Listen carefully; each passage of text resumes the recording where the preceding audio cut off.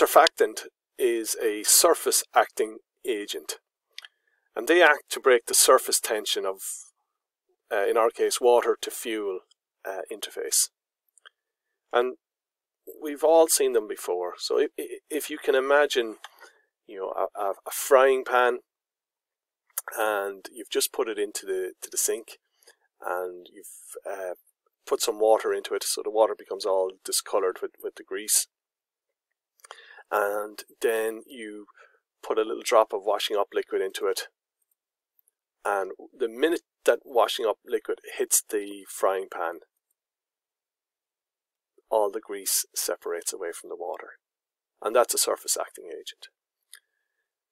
Now, in terms of aviation, if we have surface acting agents, they separate the water from the fuel. And this is not good because, first of all, if we have free water, it can freeze at high altitude, and that can restrict the flow of fuel to the engine, and that can be a dangerous condition. And the second thing is that jet fuel is sterile when it is first produced because of the high refinery processing temperatures, but it quickly becomes contaminated with microorganisms that are always present in air and water. Microorganisms found in fuels include bacteria and fungi, yeasts and molds, and the solids formed by microbial growth are very effective at plugging fuel filters. And these microorganisms tend to create a sort of a brown slime, and that brown slime can clog up fuel filters and then disrupt the fuel flow to the engine. And some microorganisms also generate acidic byproducts that can accelerate corrosion within the fuel tank. So we need to get rid of these microbial growths, and we can do that by using biocides. So on occasions there might be additives, such as the biocide, added to the fuel, and that would help kill the microorganisms. If you look at the aircraft flight manual, it will tell you when and where the biocide should be added.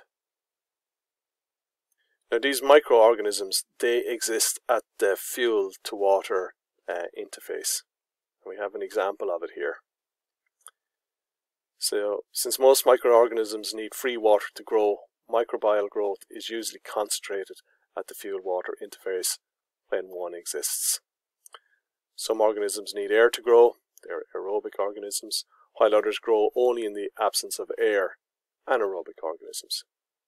In addition to food, which is the fuel, and water, microorganisms also need certain elemental nutrients. So here we have an example of this brown slime at the fuel-water interface. So one of the additives that we can use is a product called Prist. And Prist is it's a biocide, but it also helps the water from freezing. So when we get the free water, the Prist acts as an antifreeze, so it just stops the water, or delays the water from freezing. Okay, but not only does it do that, it also kills these microorganisms. Obviously, the best way of preventing all of this is just to make sure we don't have any fuel and water separation. We try and keep the water dissolved as much as possible. And there's a whole quality chain in the delivery of fuel. However, it is a responsibility of engineering staff just to check that this free water hasn't come about in the fuel tanks, and then on occasions you need to check the fuel tanks for the build-up of this brown slime.